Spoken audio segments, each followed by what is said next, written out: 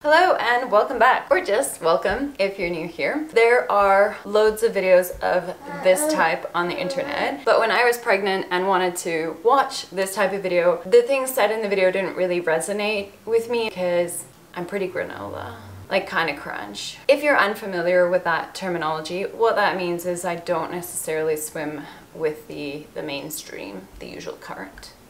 So today's video is things that you need in pregnancy or pregnancy essentials, but the granola version. Just a disclaimer from my side, nothing in these videos is advice. This is not me trying to tell women what to do. These videos are for fun and maybe a little bit of value purposes, but please just take what serves you and leave what doesn't serve you. Then the other thing I want to say is I don't actually think you need anything in pregnancy. Like anything I'm going to mention in this video, I think it's nice to have. Like, I don't really think that you need to go out and get anything. So like some of these things might be helpful, but like if you don't want to get anything, then that's cool too. Right, last thing for the intro, and then I'm going to just jump straight into the things. The reason I'm filming this currently not pregnant is because when I was pregnant, I was a little bit busy emigrating, so I didn't get around to making this content. So now I'm making it, even though my little bump is already outside the bump. All right, let's get started with the first thing that I want to discuss. So one of the #1 thing pregnant women hear, I think, is folic acid. For me, I didn't take folic acid. I did a lot of preconception prep. I have a video about that. I'll probably make an updated video on that. I never once took folic acid. The reason for that is that folic acid is the form that isn't the best form for the body to use. So I opted, even when I wanted to supplement, to take folate, which is the version that your body uses best, instead of folic acid, and I only did that when I wasn't eating folate-rich foods. I'm mentioning this because it's like, oh, you're pregnant, you must take folic acid, and you know, I don't necessarily agree with that. And also, everything that I've read says that it is much more beneficial in preconception relative to pregnancy. Of course, folate is still important in pregnancy, but the high focus should actually be in preconception, not pregnancy. So nonetheless, in my pregnancy, I did, for the first trimester, when I wasn't eating folate-rich foods, I would supplement folate. For the remainder of my pregnancy, I just made sure to eat folate-rich foods, which for me meant that I was eating liver. And I know that that also is a controversial one, and some people will be like, no, you can't eat liver because of vitamin A toxicity and so forth. I've linked down a video below where I discuss this and other conventional pregnancy advice with someone who's way more informed about nutrition than I am and can explain it a lot better. We did a book discussion on the book Expecting Better, and we addressed that amongst other things. Also a great book to really understand vitamin A and the requirements in pregnancy and all that is Real Food for Pregnancy by Lily Nichols. Okay, moving on. The other thing is loads of people will take a prenatal supplement. I did not do a prenatal supplement. I did whole foods, real foods with select supplementation, and most of the time my supplements are also like real food type things like cod liver oil or bee pollen or some kind of desiccated organ. My interest in health and nutrition stretches as far as I want to be healthy and of course looking up health in terms of an infant. So therefore I rely on people with a greater expertise than I have. So I read up a lot, but then I also refer to other people. So one of the things that I used instead of a prenatal was I did the course Conscious Conception. I've linked that down below. I did that in preconception. I knew which real foods I wanted to focus on, and I knew that when my diet was lacking in something, which are the things that I wanted to supplement, and which are the things just because of general environment I choose to supplement. And again, I have a strong preference for real food supplementation. All right. Moving on. So one of the things that I think is a pregnancy need, I'm going to phrase them that way, but I've already said, I don't think that you need anything. But one of the really beneficial things in the first trimester, I would say, is, and this is going to sound a bit woohoo, so bear with me, is affirmations and meditation. Most of the time on social media we see, oh my gosh, I found out I was pregnant, and then the person looks blissfully happy, and that's not always how many women experience it. So if you speak to women about their first trimester, the first trimester can be a major roller coaster in terms of the physical things that you're going through, but also the emotional things that you're experiencing. Be it fears around the fact that the first trimester is the riskiest part of a pregnancy. Fears around, how's my life going to change? How am I going to prepare for this? How is work going to change for me if I'm working? I mean, having a baby is a major change to your life. So of course, there's just going to be so much floating around, as well as excitement, as well as gratitude. But I just want to be realistic that those other things happen to a lot of people. And then you might also be feeling a little bit physically not so wonderful all the time, because again, the first trimester is typically associated with some symptoms that aren't all that fun to experience. So I did not have morning sickness. I didn't have any major pregnancy symptoms. I had a little bit of fatigue there for about 2 or 3 weeks towards the end of the first trimester. So I can't really speak about good tips for how to handle like the physical symptom stuff, but in terms of your mindset and your approach, I think that some affirmations and meditations are amazing. Some gratitude journaling when you wake up in the morning and you don't feel particularly great, or you've got loads of fears that are coming up. Start the morning maybe with like a grounded meditation, and if you find yourself maybe spiraling, again, bring yourself back. And I personally, even though I've been doing affirmations and meditations and all that for years, I still like to use guided meditations. Inside Timer is my favorite app for that. I use the free version except when I'm traveling, in which case I get the paid version so that I can download the ones that I like. But super, super helpful, I think, to just have somebody else guide you to coming back to your body, connecting to your body, finding that grounded space, connecting to your baby and the changes that are happening, and to just surrender to a beautiful process and to be able to fully immerse yourself in being pregnant, because how amazing is being pregnant? All right, so then the second need, so other people in other videos might have sort of better things around, like if you feel nauseous, do this. If you feel whatever, do that. The only pregnancy symptom I really had in my first trimester was fatigue. So the only thing that I did when I experienced fatigue is I listened to my body's call for rest, and I rested. I slowed down as much as I could and just took a lot of naps.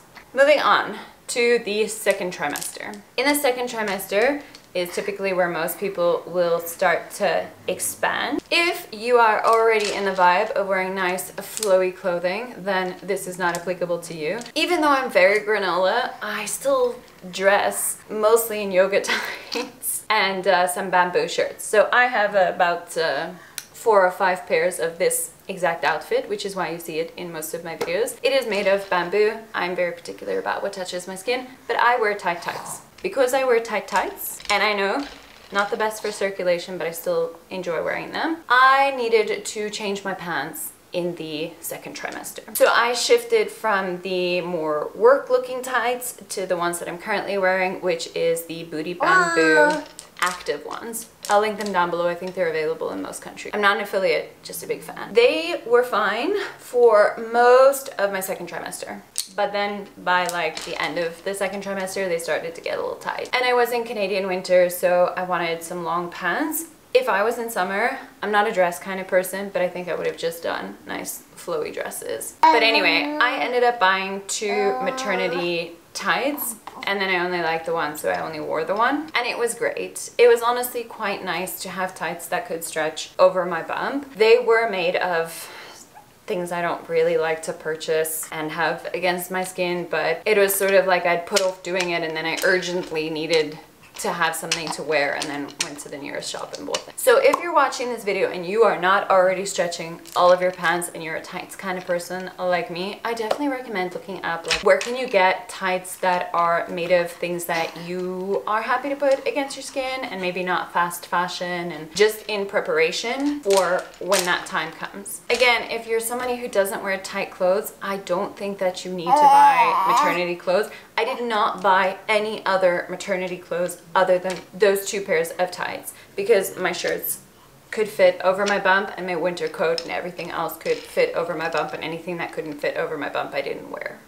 If you're somebody who wears tight shirts, then you might need to go get something that can fit over your bump. Personally, from an environmental perspective, from a saving money perspective, from a not wanting clutter in my house perspective, I just am not a fan of maternity clothes in general, unless they're so wonderful that I'm going to wear them after pregnancy for breastfeeding, maybe nice and comfy.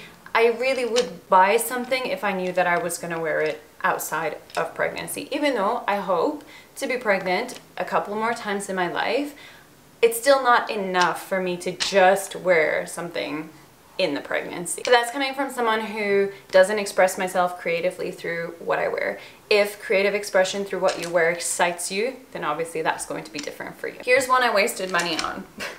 Around 28 weeks, I got this hectic pain when I would be on my feet for some time. I don't even think it was that long. But anyway, I went into a panic assuming that I would have this pain my entire pregnancy, and I bought a pregnant belly band. The pain only lasted like 2 weeks, so I only wore the belly band for like 2 weeks of my pregnancy, and then it went away. I think my body just adjusted and I didn't need it anymore. That being said, I think that a belly band is nice support if you're experiencing that, just something to help kind of carry the bump when your body's adjusting, because you grow big like faster than your body can adjust. And although before I left South Africa, I did loads of work with a physio, she's awesome, to prepare my body, but through immigration I wasn't keeping up with those practices. So I think in a future pregnancy I will keep up with the practices in terms of making sure that I'm moving correctly and preparing for my body to carry that extra load.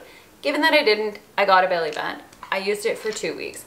If you are experiencing pain, because we can't change what we didn't do, you know, so when it gets there and you're experiencing the pain, you really don't want to suffer the rest of your pregnancy going like, oh, wish I'd seen a physio sooner. If a belly band is supportive for you, I do recommend buying on Facebook Marketplace, because there might be people like me who barely wore theirs, or borrow one from a friend. I currently don't even have mine because I gave it to somebody else to give it a try. So try get one from somebody else or buy one secondhand, because I think I paid like $80 for something that I used for 2 weeks.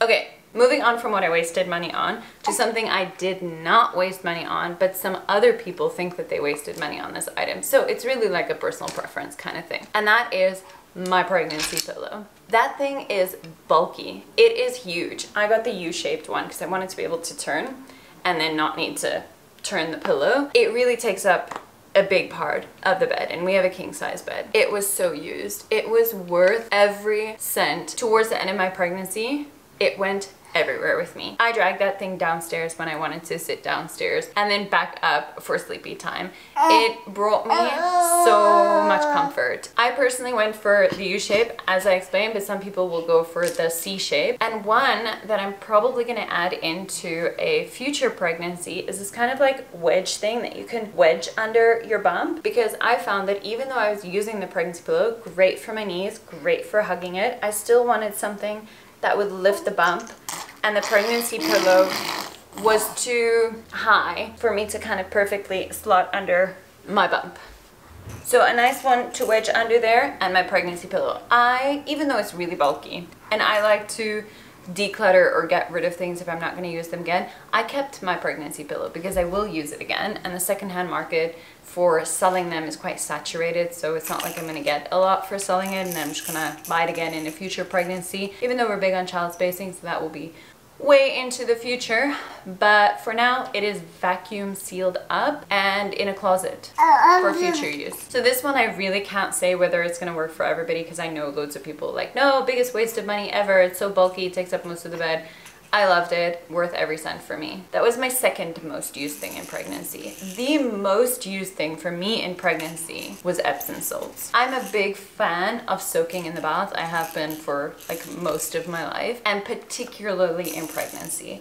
I loved to lie in the bath and feel baby movements from around their 16 weeks or so, and connect to my body, relax after the day. And as I got bigger, it was really comforting for my body, and all of my baths were an Epsom salt soak. I carried that practice through my first 40 days after birth, so Epsom salts is really very frequently used by me. Not so much anymore. Don't have time to soak now, but during pregnancy it was something that I really did for me after a long day and to connect to my body and my baby. Also a great source of magnesium.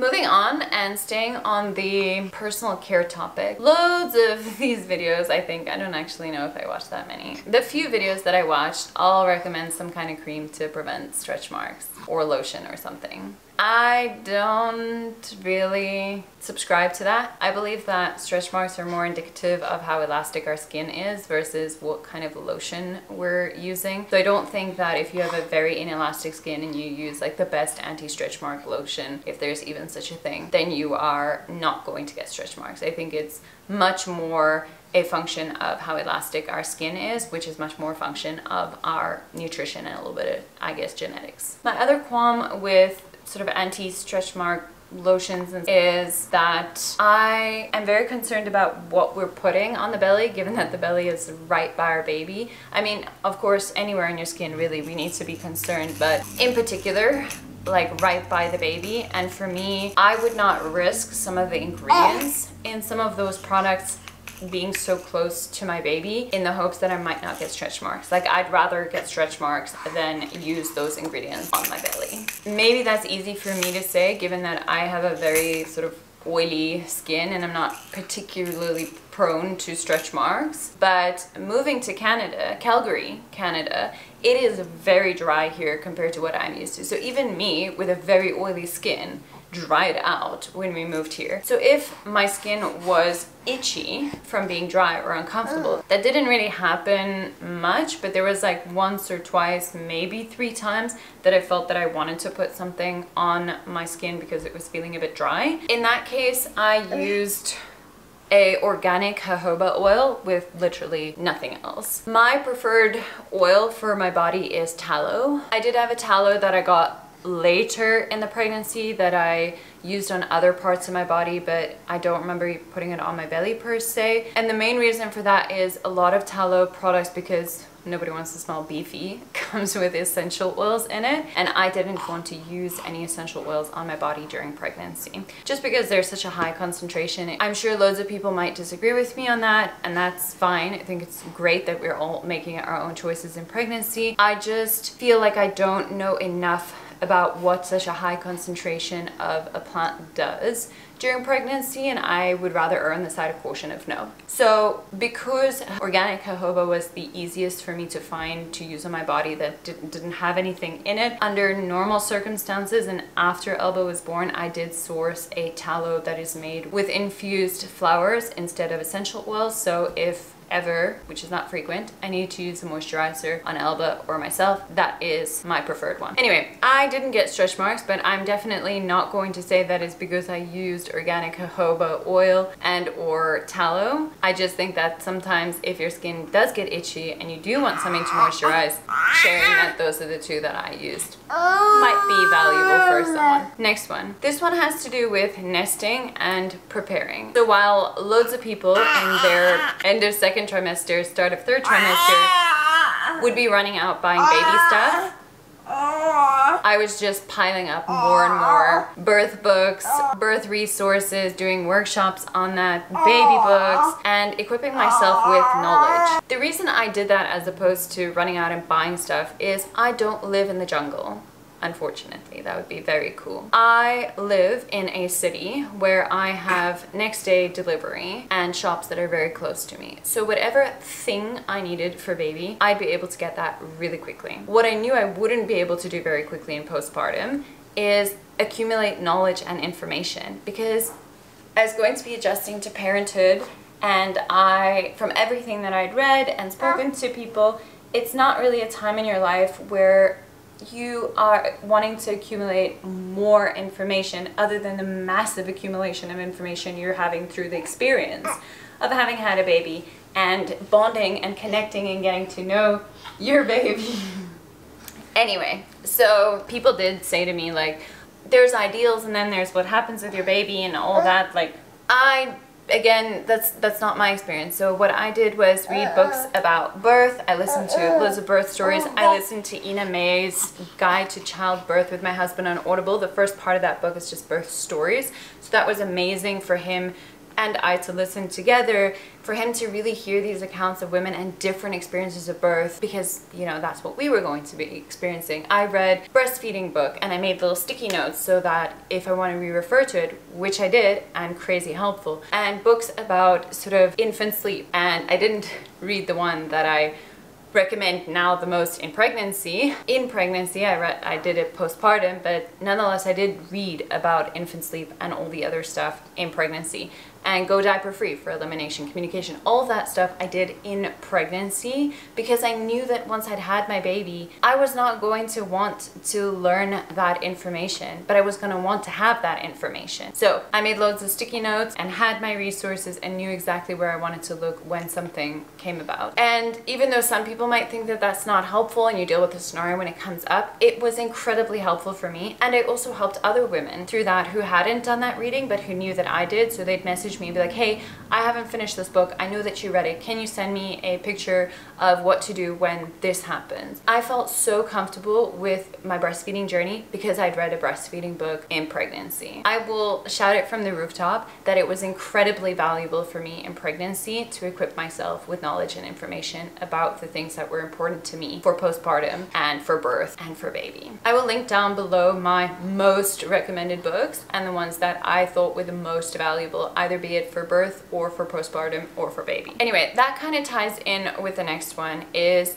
if you're a little granola, that means you are doing things a little bit differently. Even if you're just like slightly granola, like you don't even have to be very granola. Like I'm pretty far on the granola scale, but like even if you're just a little bit, that means when you're having conversations with other pregnant people, you might be wanting to do something very differently to how they do it, and that might be a challenge in pregnancy, or at least it was for me. So I've been a little crunch for a long time and I'm quite used to that, but in pregnancy it's quite a beautiful, vulnerable experience because you're going through this transition, that it isn't all that nice to constantly hear opinions that are very different from what you're planning on doing. And there was this longing that I had to connect with women who had similar values and similar things that they wanted to do with their birth and their baby. And it was really vital almost to my experience there towards the end as I was preparing for birth, to be able to speak to women who loved their birthing process, who believed in the importance of the ritual of birth, and who could just share their wisdom with me, or people who hadn't yet experienced it but are on the similar train, who were interested in the preparation I was doing and interested in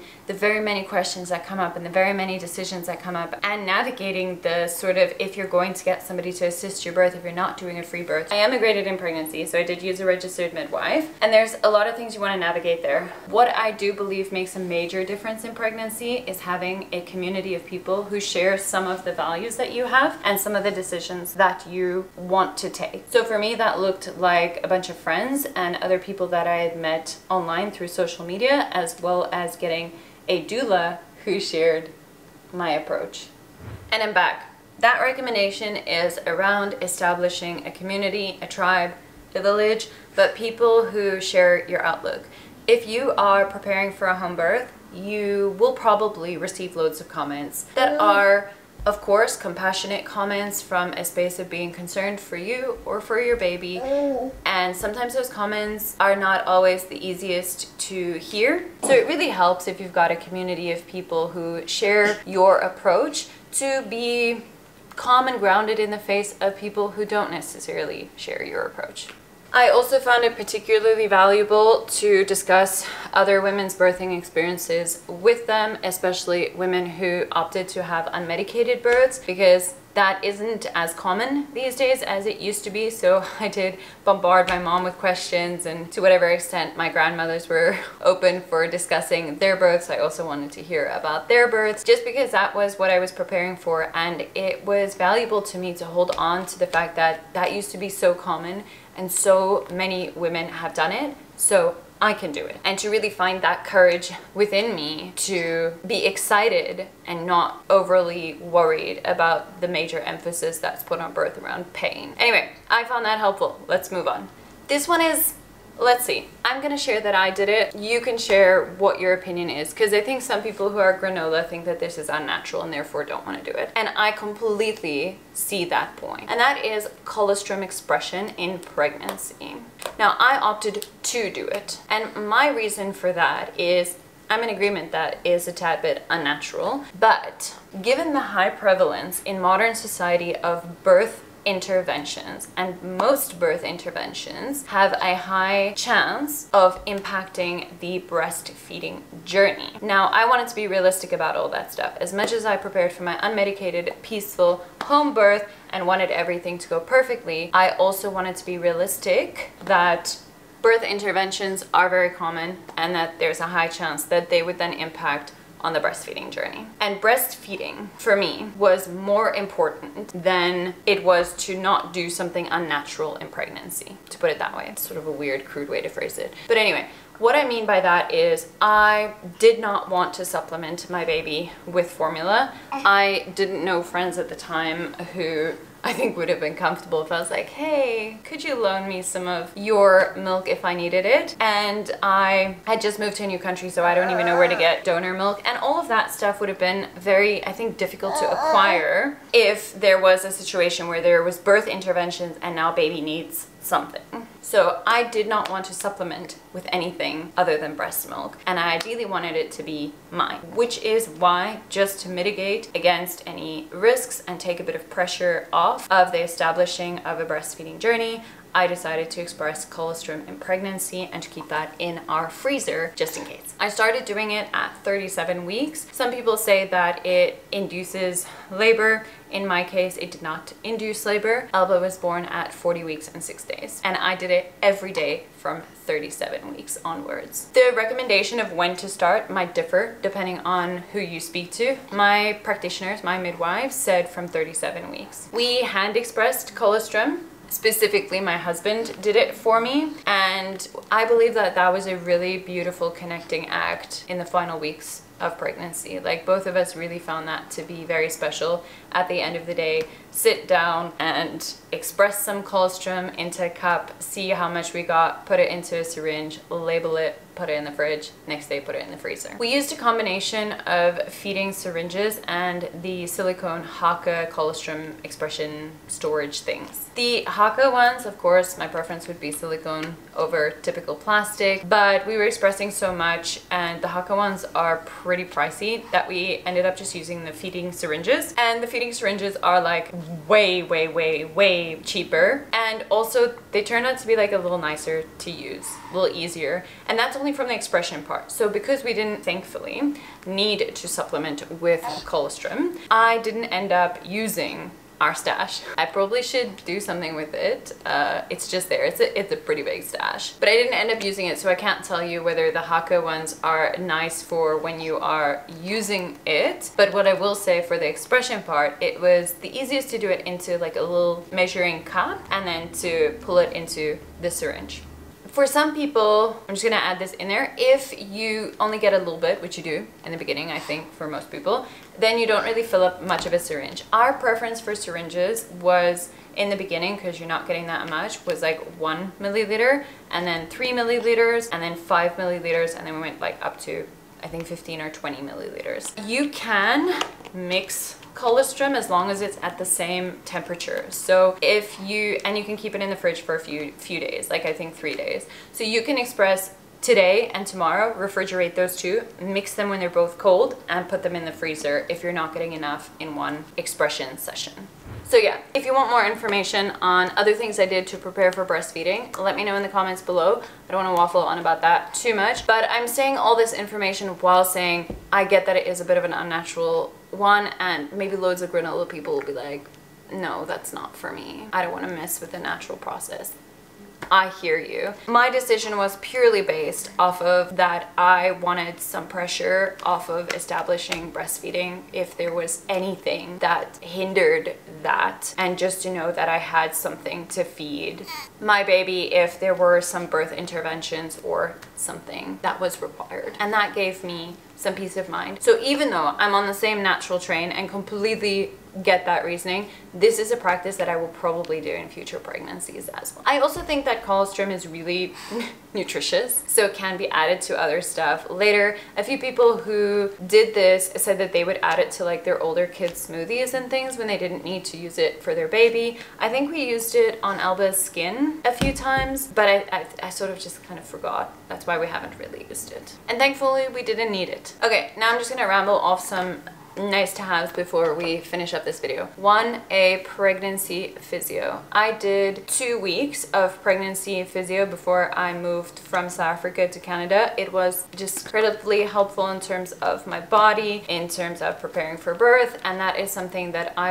had to cram it in because we were emigrating, but in future pregnancies I will do it much more spread out, and I hope not to be emigrating in a future pregnancy so that I can have a greater focus on that. Then a pelvic floor physio, if you haven't already done that in preconception, or if you've done it in preconception also want to do it in pregnancy. I did it at the beginning of my pregnancy, but I had already done it in preconception, just a strong focus on the pelvic floor area, and then I went for an evaluation afterwards as well. Maybe you don't want to see a pelvic floor physio, you just want to see somebody who's knowledgeable about the pelvic floor in general, because that part of your body is going to be doing a lot, and then it might need a little TLC after birth. Okay, then prenatal classes. This one, loads of people will be like, no, I don't want to go, I don't want to hear somebody else tell me what to do, I'll just like read up and so forth. I'm crazy nerdy, so that's me, like loads of books. But the reason I went was, one, a structured class to go to with my husband, because he didn't necessarily have the time to read all of the content that I wanted him to read because he was busy with other stuff. But he did read most of that book, the birth partner. Anyway, so we went to prenatal classes, and I think this is awesome even if you don't move to a new country. Just in terms of being around other pregnant people that are birthing more or less the same time as you is really nice towards the end there, to just share in that journey. So we went to one that was 7 weeks, and then it included like a reunion class afterwards, which I think is a big thing to check if yours does, because you do want to formulate relationships where honestly in pregnancy most people are tired and preparing and all that, so they're kind of not really focused on chit chat that much, where you definitely bond more when the course is done. So you do want one when there's like a reunion course. Anyway, we did one that was 7 weeks long. We met wonderful people in that course, and I would definitely recommend finding a community through some kind of course. And then comfortable pajamas. I basically lived in pajamas towards the end, and for me, our shipping from South Africa was delayed, and I put all of my summer pajamas in our shipping because I didn't think that I would need it, but I ran really hot in pregnancy and wanted to only sleep in shorts. So I ended up wearing my husband's boxers at the end of pregnancy to have comfortable little shorts to sleep in. So I would recommend just make sure you got some comfy PJs to sleep in. And then if you're comfortable to free boob it, then free boob it as your boobs are growing and want to be free and comfortable. Or just make sure that you do have comfortable nice stretchy bras. My bamboo booty ones were great throughout pregnancy, and I still wear them even now as breastfeeding bras because they're kind of sports bra-y, and I just pull them up. I did buy like breastfeeding bras and then I don't like them, so I just still use the same ones. I will link them down below in case you like them. Again, non-affiliate, just a fan. Right, then I want to end off with like a purchase that is not granola at all. It was actually like my most conventional purchase. Like I said, Canada winter in my pregnancy. I bought snow slippers. Now when I went to go buy them, they only had a size bigger than the size shoe I typically am. Now under normal circumstances, I wear only Vivo barefoot shoes. I only wear zero drop shoes with a wide toe box. I don't wear normal shoes anymore, and I haven't for years. I did, however, want some kind of slipper thing to just like quickly run out and if I wanted to get the post. So I bought these like super mainstream snow slippers, and can I just tell you, the best purchase ever. They were so comfortable as my feet swelled, even though they were a size too big. The size too big ended up being a blessing. I wore them every single day when we went out. I didn't care about being fashion-y. I cared about the comfort. And in Canada, you take your shoes off when you go into somebody's house. When you have a huge bump, that isn't all that fun to do. So these snow slippers, I think they're from like North Face or something.